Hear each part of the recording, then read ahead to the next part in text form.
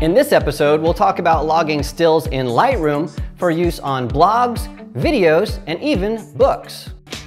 Adorama TV presents Exploring Photography with Mark Wallace, where you will learn innovative techniques on shooting a wide range of photography. Here's your host. Hi everybody, welcome to another episode of Exploring Photography. I'm Mark Wallace, and as you know, Exploring Photography is brought to you by Adorama. It is the camera store that has everything for photographers, including video gear, computers, external hard drives, and all kinds of stuff. So check it out at adorama.com. Well, in this episode, or sort of a continuation of what I'm doing to prepare for a trip all around the world for a few years, and I talked about the gear I was going to be using and also updating GPS data in Lightroom. In this episode, we're going to talk specifically about logging still photos. And so the work that I'm going to be doing, I'm going to be publishing a lot of images on my blog, Spontaneous World, as well as I'm writing some photography books, so I have to make sure that my images are prepared for those books. And of course, I'm going to be making more exploring photography videos, and so a lot of those stills have to be prepared for video as well. And I need to be able to do that very, very quickly. So I want to go into Lightroom, I want to be able to update the metadata, tag photos, and then use export presets and publish folders to do all of the work for me automatically. So that's what we're going to talk about in this episode, and we're going to do a lot of stuff very, very quickly. So we're going to jump into Lightroom. I'm going to show you a few tricks. But before we do that, check out these contests by Adorama. All right, well now we are in Lightroom 5, and I'm going to talk to you about preparing images, logging them, and preparing them for three different things. One, using it in blogs, specifically WordPress blogs. The second thing we're going to talk about with these images here is getting them ready for video. And then third, we want to talk about getting them over to books, specifically placing them in InDesign. Now, normally we talk about things like going through your images. These are the images I shot a couple weeks ago as the images for the GPS coordinates. Well, normally we would go through here and we would select the images we want to use in our publications and stuff. So I'd go in here and I'd perhaps pick this image here, press the P button to flag that as pick. I'd go through here and say, oh, you know what? That's a pretty cool picture, and I'll pick that. And so I would have two choices. So we're going to sort of skip over that. But I've got these two images that we're going to work with today. And I can go in here to the attribute tag and say, just show me the ones that are flagged. And there we go. We've got this silver stream kind of thing here in this coffee shop. What I want to do is talk about this little quaint coffee shop in Phoenix. And so we've got this little coffee house out front. We've got this sort of out back. This is a little camper that you can actually, in the nicer parts of the year, it opens up and you can actually get coffee there and eat outside. It's really sort of a cool little coffee shop, front and back kind of a deal. So what I want to do is talk about that. So what we want to do is create our featured image. I'm going to make this the coffee front of this. And so let me show you what our blog looks like. So Spontaneous World is the blog that Lex and I have created for sort of cataloging our adventures around the world. And so you can see this is a standard WordPress blog with a nice template. We've got featured images that are used in the top bar here that scroll through, so you can sort of see what's going on with different articles here. And now if I go into the actual blog, you'll see those same images show up on as featured images. And if I go into one of the articles itself, you'll see again we've got this big banner across the top. And then if I go down here, we've got some small thumbnails that if you click, you'll see that they pop up. This is all standard WordPress stuff that you've seen a million times before. Or we can also go into like this right here, this backpack Jenga article that Lex wrote. And you can see that this is an actual image that's in the article itself. So it's not in a gallery, it's just placed there. So we want to make sure that we've got these all prepared so we can upload them to our blog and they show up correctly. Now the other thing, this image at the top, if we resize the blog, it's resized as well. It's part of the template that we have. So this one's going to be a pretty big image, so large screens will have a nice full image as well. So now that we know how these are going to be used, let's zip over to Lightroom and show you how easy it is to prepare these. So this coffee image right here, this is what I want to use for my featured image. So what I want to do is go to the Develop module, and then I'm going to click on the Crop tool. And this featured image needs to be a 16:6 aspect ratio, really wide. And to do that, over here on the aspect ratio, you can use as shot, and that's if you go in here and start cropping that, it's going to keep that same aspect ratio. Or you can use a custom aspect ratio, and you can see that I have a 16:6 custom aspect ratio. How do I create that? Super easy. you can just go here and click Enter Custom. And I'm going to say, I'm going to make one up here. So I'm going to call it 5 by, I don't know, 12. Sort of a weird one. But there you go, a 5 by 12 aspect ratio. And now when I click this little scrolly here, you can see that 5 by 12 is part of my custom aspect ratios. Lightroom will store up to 5 of these. So when you enter the 6th one, the first aspect ratio that you created is going to fall off. It'll store up to 5 of those. So I want to use 16 by 6. That's the aspect ratio that our blog uses. So I've got this here. I will crop this in just a bit. I'm going to straighten it out just a hair, bring that over, and yeah, I like it. I'm going to go with that. Hit Enter, and now I have a nice cropped image that can be used as a featured image. Let's go back to the library module. I'll hit G to go back there. Now we've got this image here. This is of that sort of silver stream. Notice on the right-hand side under metadata, I have these captions. And so if you go, you've got all these different EXIF and IPTC. There's one that's called large caption, and it allows you a really large space to write captions. And so I've already written in here, Silver Stream Coffee Shop in Phoenix, Arizona. And you'll see this comes into play quite a bit as we go through this. I'll zip over here. I've also entered in this coffee image here, Coffee Shop in Phoenix. All right, let's see how all of this comes together. The key to all of these things are custom exports. And you can export something, a custom preset. You can create a custom preset extremely easily. So all we're going to do here is we are going to create a fake preset just so you can see how it's used, and then I'll show you the ones that I've already created. So what we'll do here is we're going to grab an image, then go to File, Export, click, and then we'll have this export one file. We have this little dialog here that you've probably seen a million times. We want to export this to a hard drive. And we're going to say we want to export this to a specific folder. We're going to put this in a folder called Fake Blog. And then what I want to do is I want this image to be a JPEG image, quality of 80, sRGB because it's going to be used on screens. And we're going to type in, let's say 800 pixels wide. The resolution is good. We're going to sharpen this for the screen. And we're going to use all metadata except the location info. And you can create anything you want here. So I'm just going to use those as my starting point. And then after the import, I'm going to show this in Finder.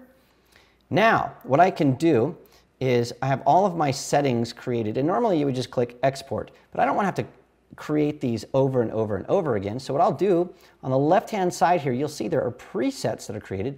I'm going to add a preset.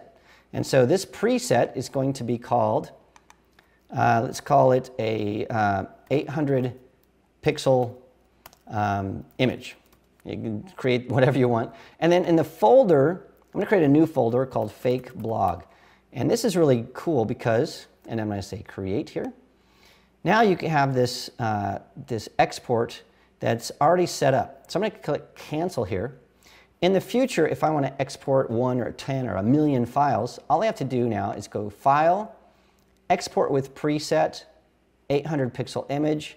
Now if I click that, it's going to use all of the settings that we've already created, the folder name, the image size, all the sharpening, everything's there. Now if I hit space, you'll see this is an 800 pixel wide image, and it's all set up in our folder called Fake Blog.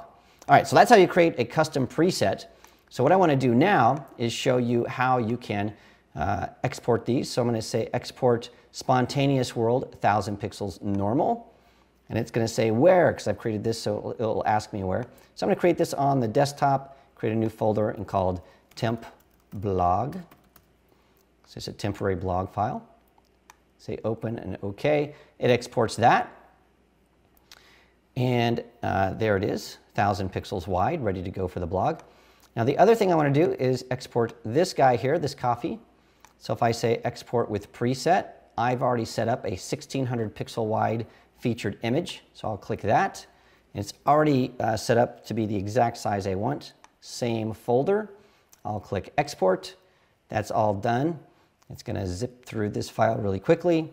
And you can see on this one that I've actually had it renamed to feature image. And if I click that, you can see it's all set up as well. Now if we zip over to, our spontaneous blog, I can create a new post. And what I'll do is I'm going to add media. And what I'll do is I'll upload a file. I'll select the file I want to upload. It's on my desktop called temp blog. And here's my first image. This is the image of the camper. If I click choose, there it goes. Notice over here in the title, Silver Gulfstream shows up. And in the description, Silverstream Coffee Shop in Phoenix, Arizona shows up. Where did these come from? Well, if we go back over to Lightroom, you will see that in my metadata here, if I say quick describe, you can see that I have a title, Silver Gulfstream, caption, Silver Gulfstream in Phoenix, Arizona, and that matches that. It's pretty awesome. Then I can start using those in my blog. I'm not going to create this post, but you can see that's how you set things up for a blog. It's very, very easy and quick. All right, now let's talk about getting things exported for video. Now this is a little bit different. I'm going to show all of the different images here. For video and for books, one of the differences is instead of exporting once, you might want to export something and then have to update it over and over again, maybe crop it a little bit differently, update the metadata, perhaps do some different develop presets. It's not like you're editing it once and being done. You might have to tweak it a little bit. And for that, you might want to have a folder that automatically is updated with all the images that you use. And generally, these images are used over a long period of time. So if you have to go back and edit a video, or maybe go back and edit a video, just parts of that to use in a new project, you want all of those raw files to still be available. So unlike a blog where you just upload it to the internet and then you delete them off your hard drive, these you want to sort of hang around for a while. So what I've done is on my video drive, I have actually created a folder here called videos. And then up here we have a folder called ADTV stills. Those are Adorama TV stills. And you'll see that it's totally empty. I've just created that as a placeholder so we can create this video. So now what we're going to do is how do you take these video images, these stills images that are going to be used in video, and update a folder over and over? Well, the key to that is something called publish services. These are very, very similar to export presets. The difference is they're live. So as you update folders and images, it will actually tell you, hey, your folder on your hard drive is out of sync with the images in Lightroom. So let's take a look. What we're going to do here is on the right, we're going to click this little plus button, and we are going to go to the Publishing Manager. And in here, what we're going to do is we're going to add a new service. And this is going to be hard drive. And then the name for this is ADTV Video Stills. So we'll create that. All right, now we have this description, ADTV Video Stills. And what I want to do is export these to not the desktop.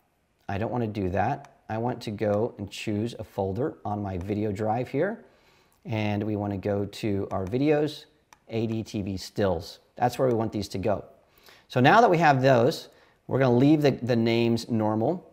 We're going to go here and we're going to have these export as JPEG files. We want to crank these up so they're pretty high quality, so we'll have them about 80. That seems to work just fine. sRGB is perfect for this. We want to resize these. We're going to resize the long edge. And what we want to do is, normally our videos are 1080, so we'll say 1080 as the height of our image. And we're going to sharpen these for screen. We're going to leave all the metadata in there, and that's good. So what we'll do is we'll save that.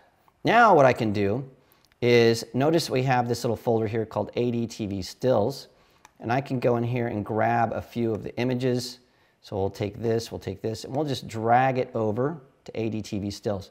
Now, if I click on this, you'll see that there are 3 images that need to be published. And when I click Publish, what's happening is this is the same thing as exporting an image. It's going to apply all of those settings that we created, the image sizes, custom names, or whatever you need to do. And it's storing those. We'll go over here to the Finder. It's storing those in the folder that you set up. So here they are. So we have this image here, we have this image here, we have this image here. Now watch what happens. If I go in, let's say, to this image, and we're going to go to the Develop module, and I'll make it, let's say, black and white. Fine, that's cool. And now, when we go back to our ADTV stills, notice this says Modified Photo to Republish. So it knows that we've modified something on our Lightroom catalog that's out of sync with the folder that we've created. If I click Publish, it's going to overwrite that file in the folder with the new file. And so now if we go back over to this folder, we can see that there it is. It's a black and white image now. Now the beauty of that is if you're editing in Premiere, what will happen is it will automatically pull the most recent image. And so if you have one person that's editing images and another person that's editing video, you don't have to worry about getting new assets over and over again. As long as you're both pointing to the same hard drive, everything stays in sync. And that's the beauty of published folders and published services here. Now I'm going to show you one more thing really quickly. We're going to use the same strategy for updating books. So if I go into InDesign, you'll see that I've created this little frame here, and it doesn't matter if you know InDesign or not. This is just an image placeholder, and what this will do is it will automatically pull metadata from our image and create a caption. So check this out. What we're going to do here is we are going to go back to our develop module, in our library module here, and we will go to our most recent, we'll go to our, there we go. We've got this guy right here. So this is our images that we shot downtown. And I'm going to go down to our describe here, our large caption, and I'm going to say Skull Lady in Phoenix. There we go. So I've got that. And what I will do here now is I'm just going to drag this to my little publish folder here called On The Go. And notice that shows up. I will click Publish.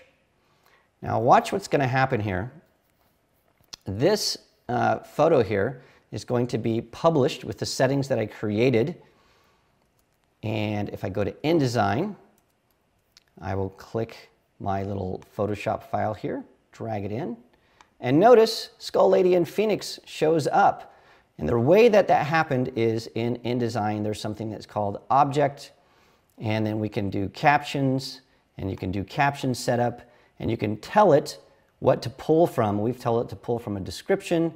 Once I have that set up, then it will go to, this will automatically pull that from the image itself. So InDesign's got some really cool features. The bottom line is, as you're logging images, think of these different things, export presets and publish services, as ways to automate what you're doing, so it doesn't matter where these are going, if it's going to a book, going to a blog, going to a video. You can create presets or published services that automate everything for you and keep everything in sync. It's really awesome, so dig in and try some of these things yourself. All right, well that's a ton of stuff that we just learned in Lightroom. Now don't forget, if you don't know some of the things we talked about, you can always go to the Adorama Learning Center. There are a ton of videos and articles all about Lightroom and Photoshop and all kinds of things related to photography, so check it out. It's the Adorama Learning Center.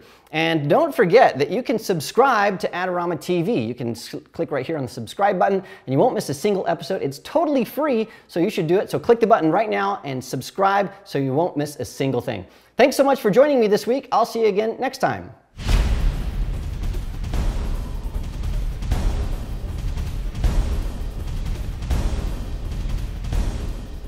Do you want great looking prints at low cost? Be sure to visit our easy to use online printing service. Adorama Pix has professionals who treat your images with the utmost care that you can count on. For a quick turnaround on photos, cards, or albums, use AdoramaPix.com.